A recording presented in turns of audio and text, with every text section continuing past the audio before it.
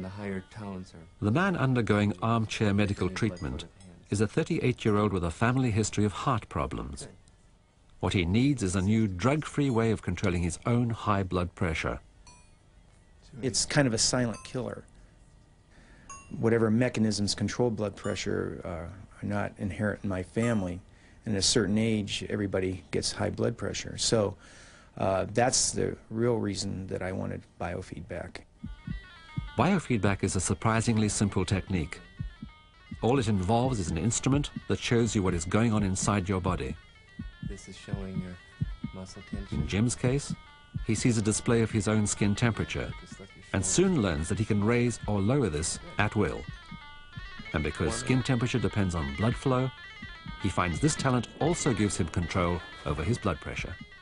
After a few weeks of doing it, it changed my life because many things that you think are out of control really are within your means of controlling. Which is a large... Biofeedback is not limited just to heart problems. It can also provide relief to those who suffer from chronic migraine. Want to flee the situation? Boy, when I was growing up my whole life, I suffered, you know, even as a child, from migraines, with the kind that would put me in the hospital, and they couldn't give you anything. They couldn't do anything for you. So biofeedback for me is the perfect choice because it's something that I can take control of, especially when I'm in a really, really high level of pain.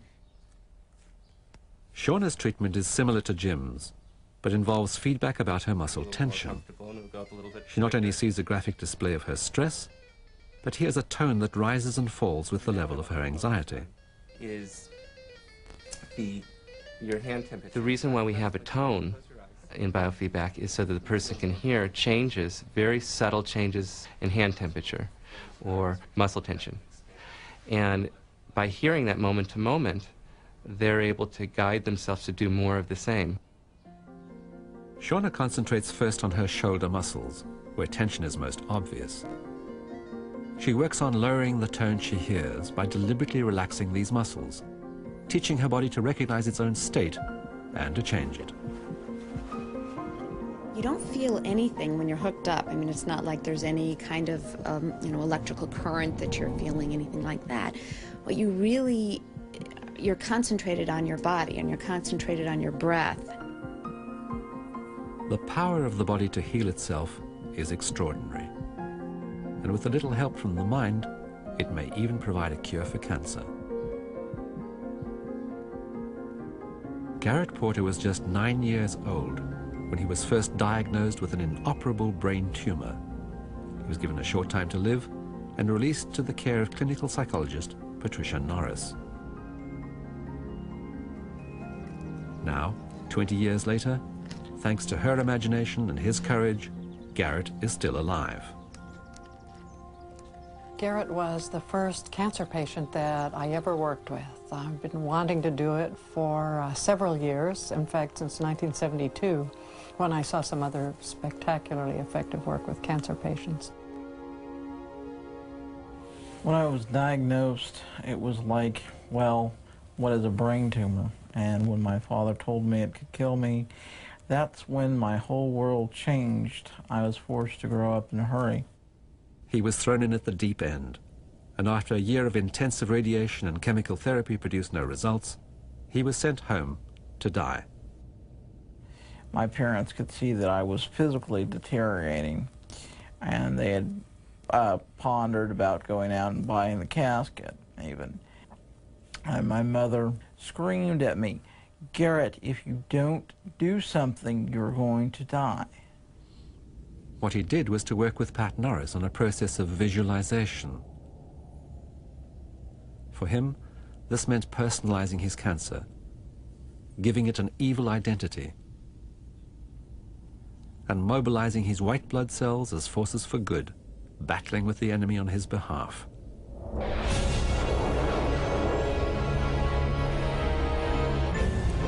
For Garrett, this fantasy was easy. He created his own private space war. In this, he was the heroic wing commander, leading his squadron in action night after night against the stronghold of the alien invader in his brain. Star Wars had just come out, and I was very much into that.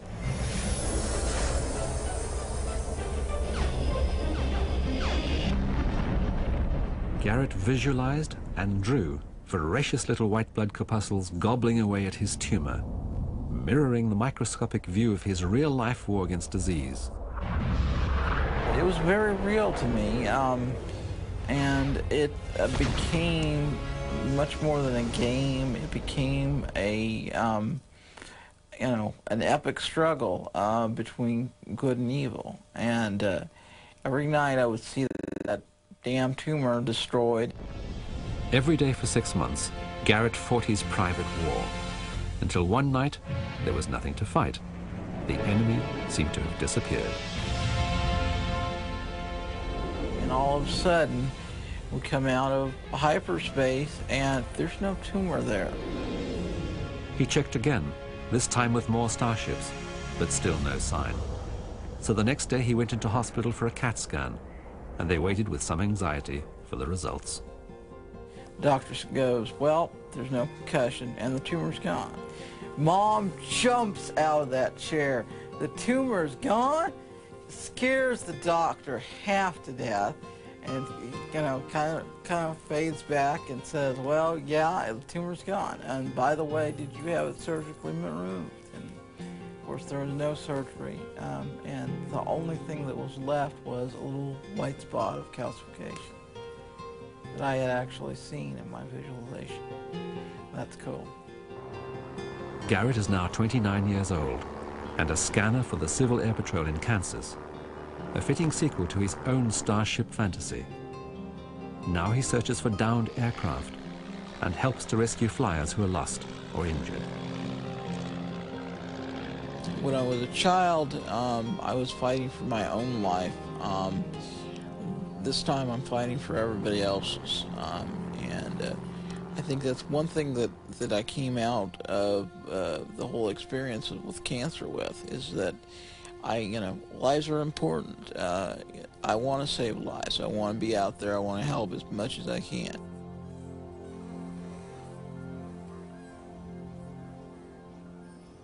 Garrett's visualization of white blood cells as starships helped him to fight back against his brain tumor. Now that same technique is being used in a computer game to assist children like 6-year-old Julie to control her own brainwaves. The jet engines are linked to an EEG, and they fire only when her brain is producing a particular frequency. Normally, we don't know anything about this. The brain operates at anything from 1 to 22 cycles per second, depending on what we are doing at the time. But for people with neurological problems, it can be useful to produce more of the restful middle frequencies. Julie is using this technique, called neurofeedback, to help her brain relax.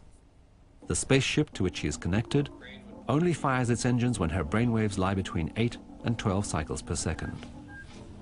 When she strays outside this range, the game stops. The only way to get it going again is to wait until her brain settles on the right frequency once more.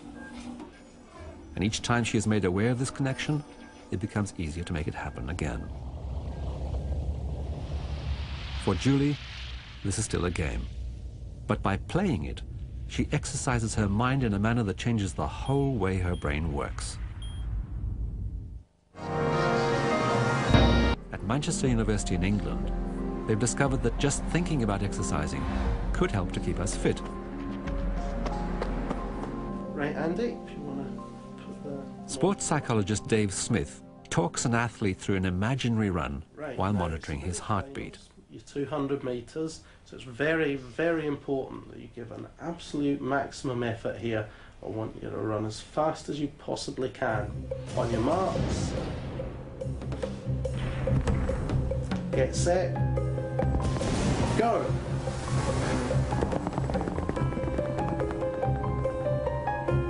For an athlete conditioned to respond to starting orders, the words alone are sufficient to start adrenaline flowing and to persuade the body that an effort will soon be required. Instantly, the heart rate climbs.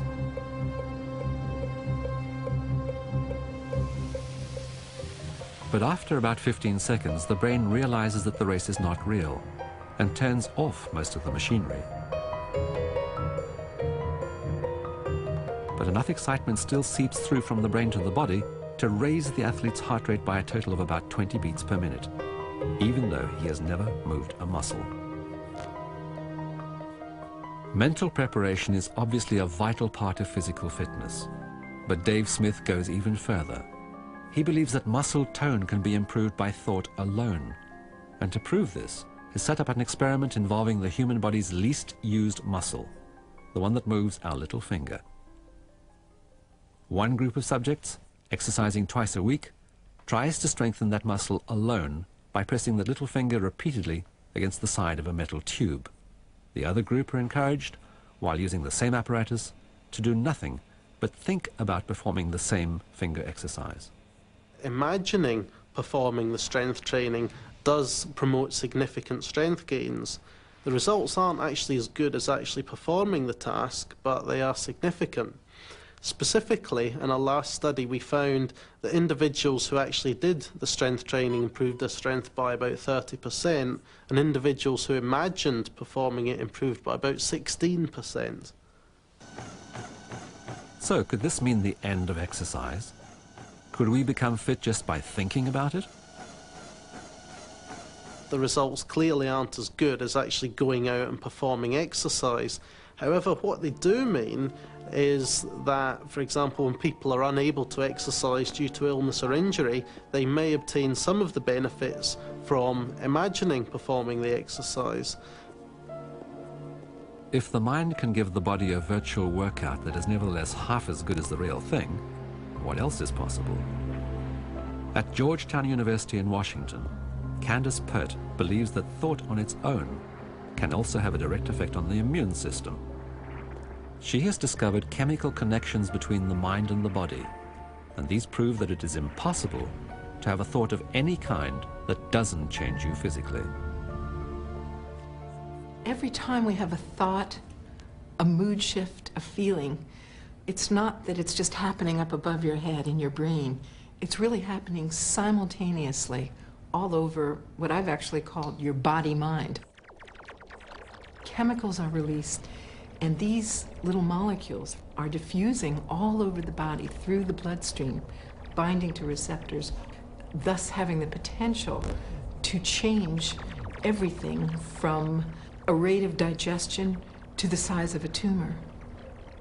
Professor Pert believes that her chemicals are what make it possible for someone like Garrett Porter to open up a channel between his mind and his body and to think his tumor away. Consciousness can actually create the physical molecules, can change the physical molecules. This is very radical. This is very big. This is as big as realizing that the Earth revolves around the sun. It seems there is no real division between the mind and the body. Both work together as part of the human whole, and changes in one influence the other. Nothing is all in the mind, or just physical. We seem to be extraordinary mixtures of mind and matter, able almost to use one to create the other. Each one of us certainly has the power, and science has now given us the means to take personal responsibility for our own well-being. We can control our own pain, look after our own fitness, and take drug-free action against infection. In Dr. Escudero's surgery, Rosa has been on the operating table for 20 minutes. And if her operation is like all the others here, she should suffer from no post-operative complications. Rosa seems none the worse for her experience, and very happy to leave the theatre, not on a trolley, but on her own 2 feet. She also leaves the hospital immediately and strolls home with her husband as though nothing has happened. Nothing, that is, except another extraordinary natural mystery.